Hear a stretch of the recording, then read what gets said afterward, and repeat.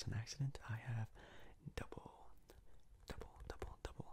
uploaded today, bringing you guys back-to-back Minecraft videos today, just because I feel like I'll just get this series out of the way and just finish it off today. So make sure you leave a like for the extra added effort, I guess you could say. But in today's video, as you saw from the first part of this sort of season finale, if you want to call it that, maybe it's the season finale, who knows, but I'm preparing to fight the Ender Dragon, yes. So right now I'm just getting myself situated on things I'm going to need for the fight. Now in the last video you saw me sort of get the last final preparations, finding the end portal, this, that, and the other, but right now I'm just making a chest right now so I can, gather extra things that I'm going to need in order to fight the Ender Dragon, and so I can just put it in the spawn of the end portal, so I don't have to keep, if I do die, knock on wood for that, I don't have to keep running back up here. I'm also trying to figure out how to make a piston, because if you have never been to the end portal, the piston comes in handy at the very, very, very end. If you don't know, I guess you will see why. But we just make our way back down to the fortress where we found the end portal. Way down here. And we're just going to sort of set up shop real quick. End portal always looks very, very, very scary. But yeah, it's definitely a lot of fun. The only thing I'm very worried about is that I have not fought the Ender Dragon in a very long time, so I was actually kind of freaking out because I probably haven't fought an Ender Dragon in like a year or so. Like I said, this was during the time when the new patch first came out, and I was definitely very nervous because I haven't again fought an Ender Dragon in a very long time. I didn't know if it was any different. This was my first go at it, so right now I'm just making sure I have everything that I'm gonna need. Obviously our beautiful diamond sword and diamond pickaxe, and our even more beautiful and more important, our bow with, I think it has power 4 or 5, I think it has power 4 infinity bow as well, so we get the infinite arrows, which is great because we don't have to worry about, farming chickens and flint and things like that. We can just go in there with a couple arrows and just have an infinite amount of them, so it's really good. Food, we have 64 pieces of bread and some lamb chops, just in case we, getting a little bit more hurt than we figure. Also, I have an eye of ender, just in case if I fall off the edge of the map, I can maybe try to attempt to clutch it out and try to make it out of there. And a golden apple, which is probably one of the best, items to have in the game. Makes your health a little bit larger, and it also, I think it instantly refills your food bar, so that's always good too. We got building material as well. We got the sticky pistons. I checked right there to make sure my armor was good, and it was not, so I'm putting on this brand new set of armor on, which is really good. Put this old set in there just again in case I die and I lose my stuff. What else do I need?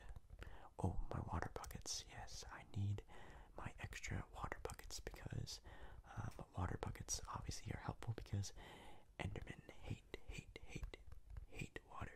It will keep them away from me, and also again, if I fall from somewhere far, it won't hurt if I fall and place a bucket of water down there. I also stupidly forgot to bring my redstone, so I have to remake a new one. Thank God I have a bunch of redstone. Again, something we're going to need for the end of the end. Anything else? I have extra diamonds just in case.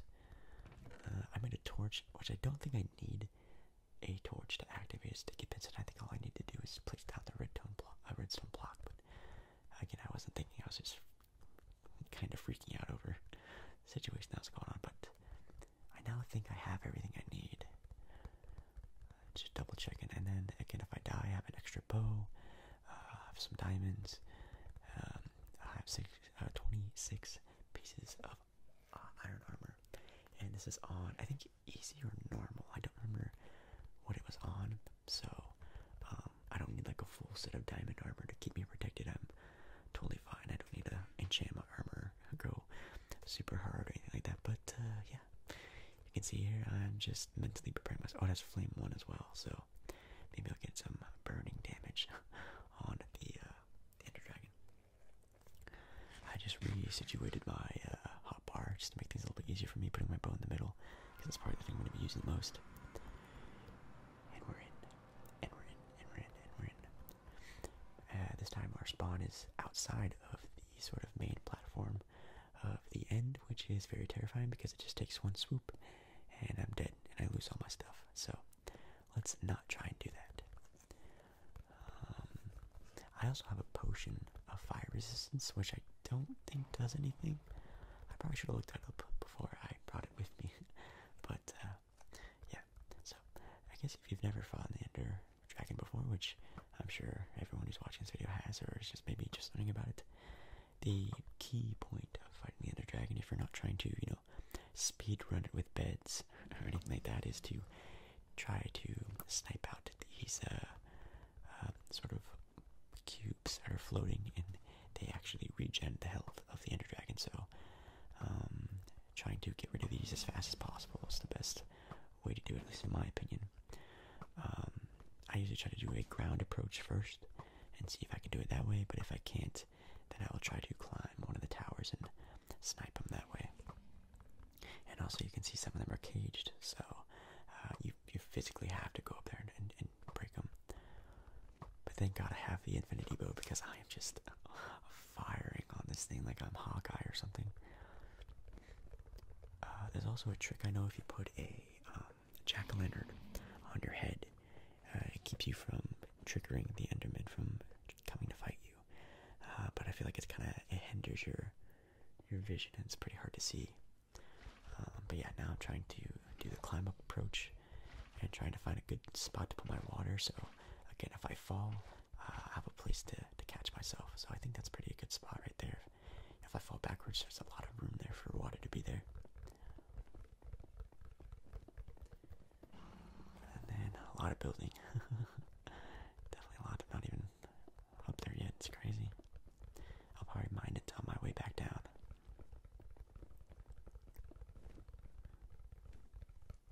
Still not there. Jeez. And there we go. Alright. You can see the cube up close. It's pretty interesting to see. Then right there, I'm at a good spot to snipe out these little blocks. See if I can get this one. Oh, good hit. See if I can snipe these other ones too. Oh, and I get it again. Wow, okay, so there's probably like 3 more to my left maybe. And yeah, I try to clutch it and I miss it by like half a second. Half a second. As you can see, I'm sprinting like my life depends on it, because I don't want my items to despawn or anything like that, or fall off. Yeah, I failed. I think that may be my first or second death of this series we've been going on. Pretty sad, but it's kind of hard to not die to the Ender Dragon, even if you're on, easy. I don't even think you can fight the Ender Dragon on peaceful, but if you can't, you could probably still die to it. It was just like that one little splotch of land behind me that didn't have the water on it that got me and killed me. So let's just really hope we didn't lose anything.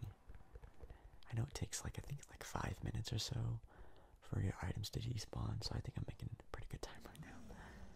I just don't want to keep dying trying to get my stuff, so you can see my cobblestone tower and all my stuff everywhere. And it looks like everything's here. Oh, actually, where is my food? Oh god. Oh no. Oh no. I almost ate my golden apple just in case I was about to die, but I think I'm fine. I'm trying to freaking out right now because I can't find all my other stuff. But you can see it's hidden behind this pillar right here. So I find my food and all that good stuff. So I'm just gonna try to put that back in my hotbar. South piston, redstone, armor still here. I feel like I still have everything. I still have my water buckets, building material. Okay, perfect. Okay. Well, that went bad. Definitely did not want that to happen. Dragon's still going after me. I did leave my water there, which probably wasn't the smartest thing to do, but I probably should have picked that up. But now I'm just trying to get the other orbs. I get that one. I do a pretty decent amount of damage on it, but again, with these orbs, it just gets regened. I do accidentally spawn a couple of Endermen on me, which again, on the difficulty I'm on, they don't do that much damage, but it's obviously with the damage of them plus the Ender Dragon, it definitely adds up. So there's just one that's covered, so I'm gonna put my water down again, and hopefully not get, bumped off here.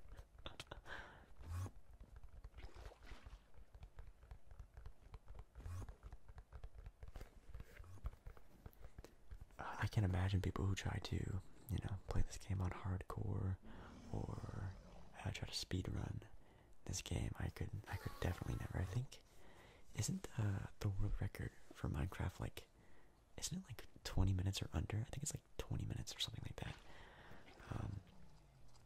I could never do that. Again, I'm trying to find a good spot to put down some of my blocks. And you'll see in a second, thank God I did. That probably should have counted for some hit damage, but I guess it detected me as being in the water, which I definitely wasn't. But thank goodness, that probably would have brought me down to like 1 or 2 bars of health. You can also see there's a big sort of cliff that's right on the edge of this one, so you guys are getting a lot of entertainment in this ASMR video, so hopefully it's somewhat relaxing.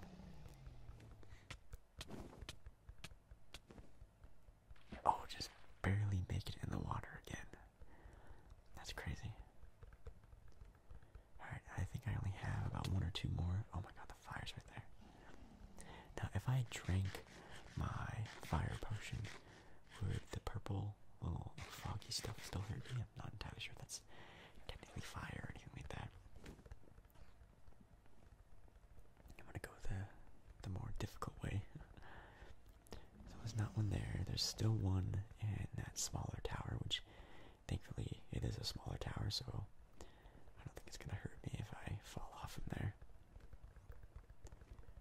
This dragon man is just spamming me with the purple haze or whatever you want to call it. It's not fire. Oh, ow, ow, ow. I don't think it's fire or anything like that. It's some sort of hazy, foggy mist stuff. Right now I'm trying to see if there's any other sort of what are they called? Healing things for the Ender Dragon, but I don't find any, so that's a good sign there. Again, I'm pretty high up, but that's nothing that's gonna be too dangerous. And then you gotta break through this little corner piece, and bam. Alrighty. Now, to my knowledge, I think that was all of them. Hopefully it is. Again, this is a lot more stressful than I remember it being. I'm sure over time they've made the Ender Dragon, more and more difficult, or made it more and more random when trying to fight it. Because obviously this game's been out for about like 10 years now or so, so definitely don't doubt it. So now I don't see the Ender Dragon being healed at all, so I think it's about time I try taking some shots at it. And again, with this bow, it's very strong, but as you can see, I have accidentally triggered some of the Endermen, and they are jumping me right now. Now, this was on like a hardcore mode or something like that, I'm sure I'd definitely be dead by now. But thank God it's not. I think it's on normal or easy, I'm not sure. Just trying to get rid of these Endermen because shooting the arrow with people smacking you around is definitely not going to be the easiest thing.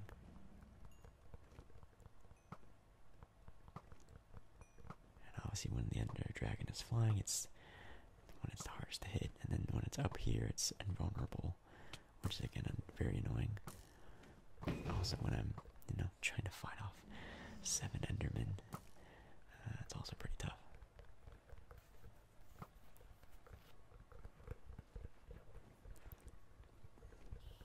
I have seen people do the bed trick, and I've seen it done before, and I actually know how to do it, but it's not really the sort of legit way to fighting and beating it. This Enderman is just giving me a lot of trouble, and I don't remember if shooting Enderman with arrows do anything to it. I don't know if they take damage to arrows, but if they do, I definitely haven't been seeing it, but definitely my trusty diamond sword is giving it a pretty decent amount of damage. Enderman Dragon's at half health right now, and I think I'm doing pretty good.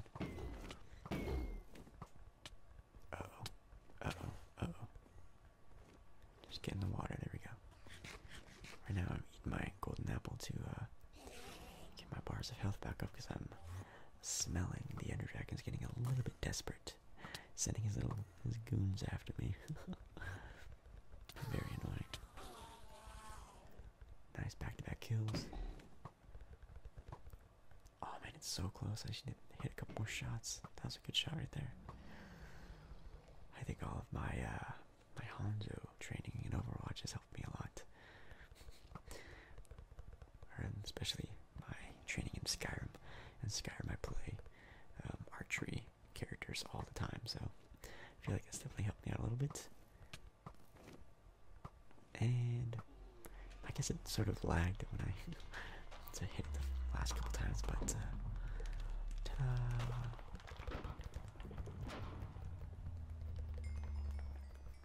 Your boy ASMballeR has defeated the Ender Dragon. I know. Oh god, I'm actually still getting hit. It's nothing too crazy, and again, it's not like this was like a hardcore sort of run, which I've seen people do before and have made it all the way to the Ender Dragon and just die at the very end. So thankfully that isn't it, because I definitely died pretty bad. So right now I'm doing the old trick that not a lot of people I guess know. Probably more people know about it now than they did before, but the Ender Dragon egg.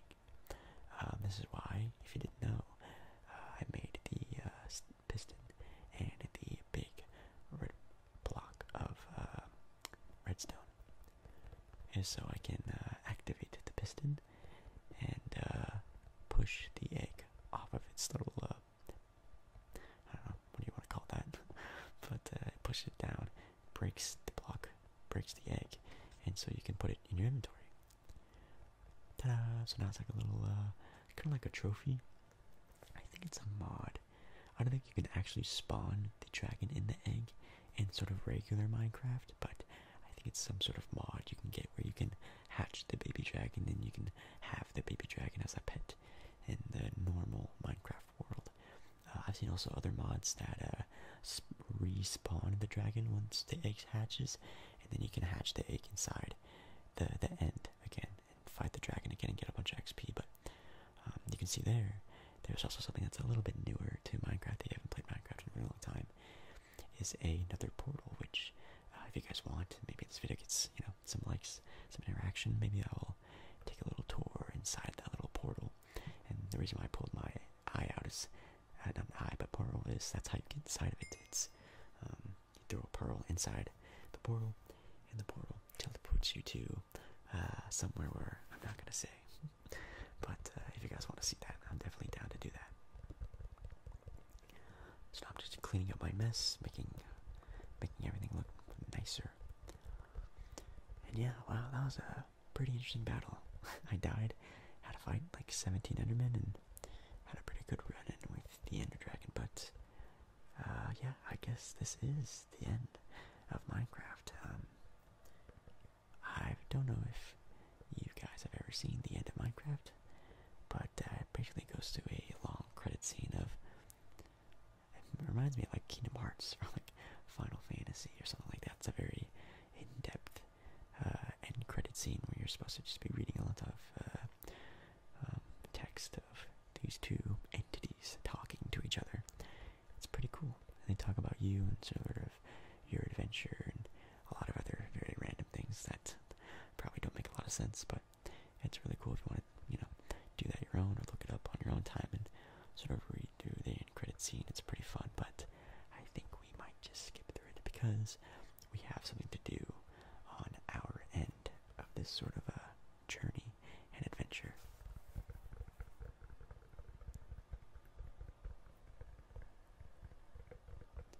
You can see there's a lot of things that are sort of crossed out, which is kind of cool, and yeah, we're now back in our little village, which is very nice, but you can also see there's something different. We still have the egg, so it's not like a lot of other games where you beat the end and you sort of just restart to right before the end. You're actually past the end at this point, and I think it'd be kind of cool to have a little reward ceremony. So thank you guys so much for I guess patiently waiting for this video to come out to sort of end the series. And thank you also for watching part 2. I guess of this second, if back-to-back uploading on the same day. I think it's kind of a cool idea. Also because I know that these Minecraft videos are, more easy to make, especially since I've already pre-recorded them. I can put them out a lot easier, so hopefully you guys don't mind me double uploading. But yeah, here's the little egg, sort of totem there you can stare at. That's kind of cool, but I definitely need to clean this town a little bit up, a little bit more. But if you guys want me to continue on with this series, I can, go after, the underwater boss and underwater temples. I can, go to the woodland mansion. I can fight the skeleton king, or whatever that other boss is in the game. Let me know down in the comments if you guys would want to see that. I think it'd be kind of fun. But thank you guys so much for watching this video, and I'll see you again in